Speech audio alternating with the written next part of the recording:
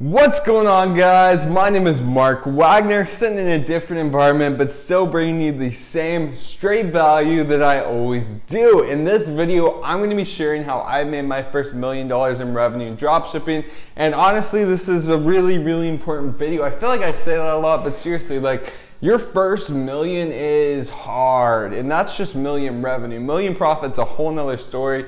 Not there yet, but going to make a video on it when I am for sure. But anyway, if you guys haven't seen my last video, I basically broke down how I was able to make my first 10K with dropshipping, and now I'm going to be doing it with $1 million, and basically just sharing the biggest things that I learned and the things that would help me get there way quicker if I knew them a lot sooner. So yeah, let's go ahead and hop right into it.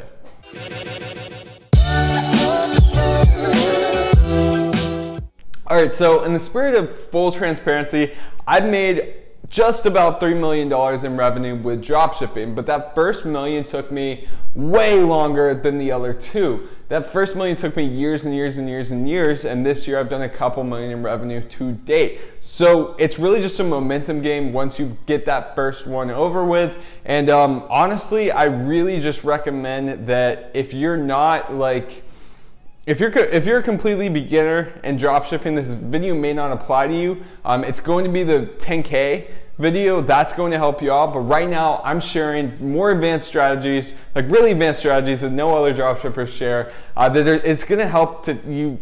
All right.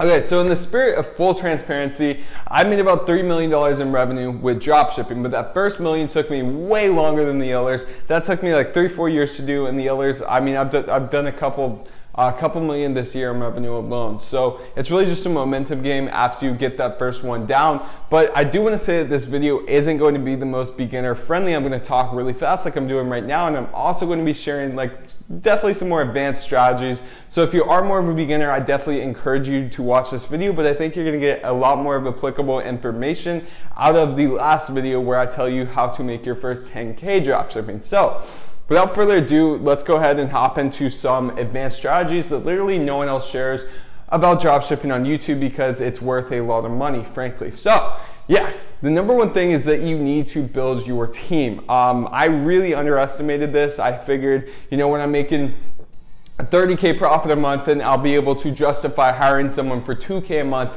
and that's a f***ed mindset, okay? Don't do that. Hire people as soon as you can afford to do so. VAs are okay at first. In fact, VAs are highly recommended at first. I still have plenty of VAs, but after that, like after your first couple of VAs, you need to get people that are very skilled in what they do. I'm not talking like customer service guys from the Philippines. I'm talking like highly advanced and trained people from wherever. They can be virtual. I'm not saying that they can't be. Personally, my team is not virtual. I have like 8 virtual assistants, and then I have currently like 7 employees in a physical office about 8 minutes down yonder, and that's really helped me out. And I think if I did that a lot sooner, I would be worth a hell of a lot more money today. So ideally, what you're going to want to do in order to take yourself to the next level is outsource everything that's not exponentially making you money. So what that means is that you really should never even think about the like menial tasks or whatever that come with dropshipping. You shouldn't think about customer service. You shouldn't think about posting on social media. You shouldn't think about really doing anything. The things that you should be concerned about originally are like the more advanced tasks, like email marketing, media buying, stuff like that. Content creation, that's a big one. You really should at first do all those tasks, and then you should just knock them out one by one in order of what you're not good at. So if you're really good at content creation but you suck at media buying and you hate it, then outsource media buying, and then vice versa, and just keep building that up until you have hired specialists or trained specialists in order to do things like email marketing, media buying, influencer marketing, all that kind of stuff for you. And that's just going to explode your income. The first things that you should outsource before all the more advanced tasks include stuff like customer service, product research, chargebacks, video editing, and honestly content creation as well. If you're good at content creation, then by all means do it yourself. but I think content creation is just cheap to outsource. So it's really, really highly recommended that you do that. Now I still shoot videos myself sometimes, but right now I have like a full content team. Before I had people in an office that were like videographers and shit, I had like a virtual, well, not really virtual assistant, he was just a virtual employee, and he helped me out because he was good at video editing and basically just like kind of combining clips from different sources on the internet. I don't really do that anymore, I kind of try not to. And I would recommend that you don't do that, but if you're gonna do that, which you probably are right now anyway, then hire someone to do it, because it's really, really time consuming to go find the right videos and then edit them and combine them and make 3 different variations and test it all. It basically limits the amount of products that you can test per week, because you have to worry about a hell of a lot of other things besides that. So that was one of the biggest things for me that exponentially transformed my income, because it allowed me to test more products per week. All right, so I talked a shit ton about team, and there's a reason for that. So just keep in mind, building your team is extremely important, and it should be a high priority once you're doing a couple thousand in profit a month. All right, so the second thing that is really, really going to help you out in making that first $1 million dropshipping is putting your product tests on a schedule. If you don't have a schedule and you're anything like me, you're simply not going to get it all done. So if you just tell yourself, I'm going to test 1 product a week, I'm going to test 2 products a week, I'm going to test 10 products a week, however many products you can comfortably handle every single week, week after week, month after month, year after year, then that's the amount that you should choose. But you need to test, in my opinion, at least 1 product per week. Personally, I've been doing 2 products a week since like September 2019. I've missed very few weeks, and because of that, I have found way more winners than when I just tested products and didn't have to put it on a schedule. Also, you get very accustomed to this, and your team gets very accustomed to this, so it helps everything flow a lot better if you know that every Monday you're gonna look for content, every Tuesday you're gonna edit that content, every Wednesday you're gonna get your ad copies and your product page done, etc., etc., etc., and you could just knock everything out, boom, boom, boom, boom, boom, and again, increase the amount of products that you can effectively test. All right, so the next thing that you really need to keep in mind in order to hit that milestone, whatever it is for you, is that you need to test different styles of creatives. For me personally, I've said this many times before on my channel, but my main winner, which has generated over 1.2 million to date, I tested it 3 times and it flopped for me. And then I tested it a 4th time with a completely different style creative that I kind of, I just got some inspiration from a competitor, we'll say that, but it took off. So I tested 3 different creatives, and like completely different creatives, and then I just tested like a new different style of ad that I never tried out before, and it just like blew up. And look at me now, 1.2 million in sales kind of speaks for itself when you compare that to like no sales for months and months and months before that. So I definitely think it's really, really important to make your ads not feel like ads, and also to have a lot of variation whenever you're testing creatives, and honestly just understand the importance of testing different creatives. All right, so the next thing, we're getting into more of like the mental portion of things, which is honestly way more important than the actual like drop shipping side of things. And this is to be a completionist. There's just so many moving pieces to this business. It's really, really hard to get it's really, really easy to get distracted, especially when you're on YouTube, especially when you're in Facebook groups, especially when you're looking at all these people on the Instagram stories and you're just seeing what they're doing. They're selling masks, or they're on Amazon FBA, or they're doing this and that and this and that, and you simply don't have the bandwidth in order to do that. And you're trying to do your own stuff over here, but you abandon your own stuff to go do this stuff, but you halfway do your stuff and you halfway do their stuff, and you end up doing nothing, okay? So be a completionist. That means if you say you're going for a run, then go for a damn run, and then go jog another lap just because you can. Just because you did 110%, okay? Now, obviously, I'm not talking about working out, I'm not talking about jogging, I'm talking about everything that has to do with your business, but if you live it outside of your business, then you're also going to live it in your business.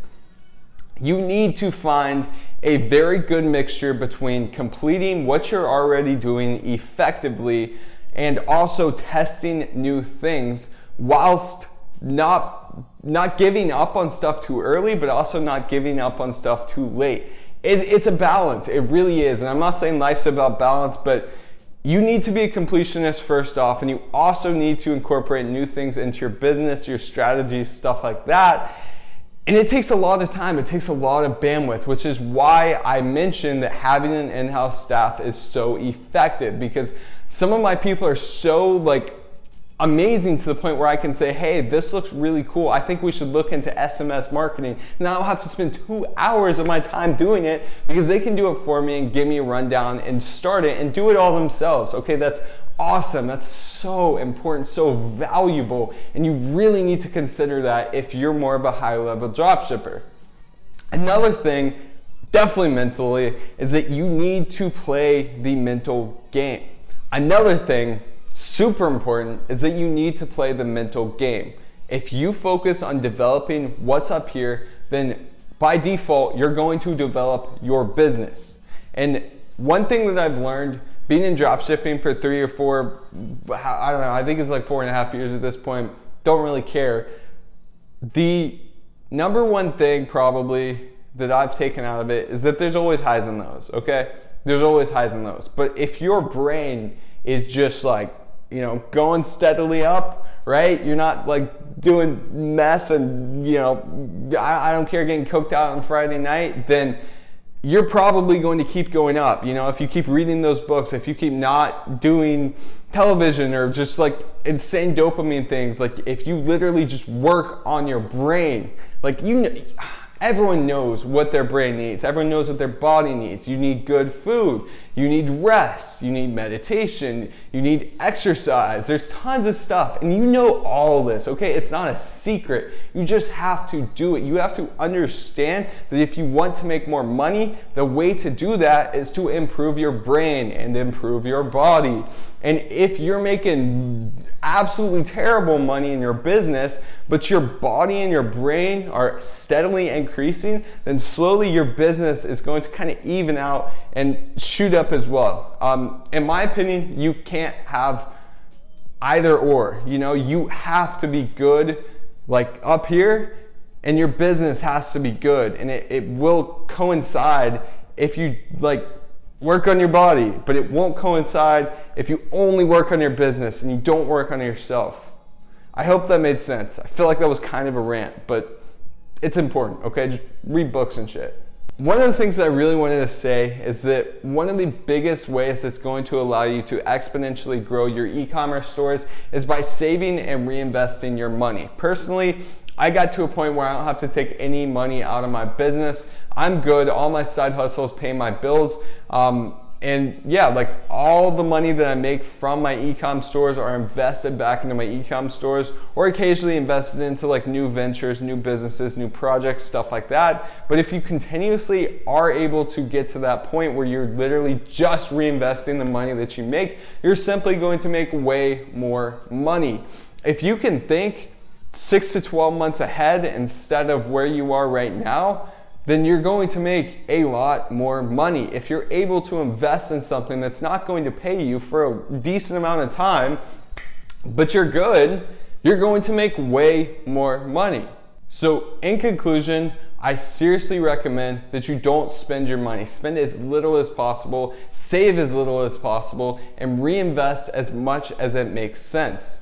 Alright guys, so the last thing that I want to leave you with, if you want to go try to make 7 figures with Shopify dropshipping, is that you really need to be diligent, you need to work hard as shit, you need to capitalize on opportunities whenever they arise quickly, and you also just need to have patience. Like I mentioned, it took me a long time to make my first million, and then once I made my first million, it took me probably less than 6 months to make, I'm almost positive it was less than 6 months to make my second million, and then I know it was less than 6 months to, actually I haven't made my third yet. I took some screenshots that I'll throw up, but those were taken a couple weeks ago.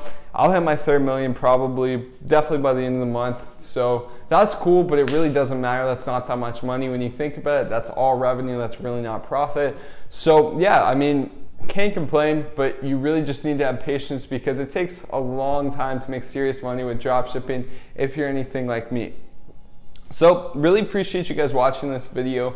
I hope you got a ton of value out of it. Some of it was written down, but a lot of it I was really just spitting because I really changed dramatically throughout the process of making my first $1 million in revenue. And again, that's not that much money, but it takes a lot. You literally are brought from pretty much 0 to 100 if you're like me, starting off as a broke 14-year-old. So it really changes you. And it's not for everyone. It's not. It's a hell of a lot of work. So you really have to want it. Like you really, really, really have to want it more than anything else in the world. And you have to work like that. And then it's gonna happen. It's bound to happen. It has to happen. But just be open to changing yourself, your environment, the people around you, your business. Everything outside of your business goes into your business. And yeah, with that being said, I'm gonna continue getting emotional, maybe shed some tears here if I keep going. So I do want to say thank you again for watching this video. Please feel free to shoot me a message on Instagram. I try to check my DMs like once a week, but honestly I've just been insanely freaking busy the past couple of weeks with the office, new place, ton of stuff going on prepping for Q4. You guys don't care about that, but I will try to answer all the DMs I get. So yeah, just shoot me a message if you guys need any help or put a comment down below. And yeah, thank you guys again for watching this video. Hope you have an absolutely amazing day. And once you do hit 7 figures in revenue, definitely let me know. Maybe bookmark this video so that you can let me know in the comments. But yeah, see you guys in the next one.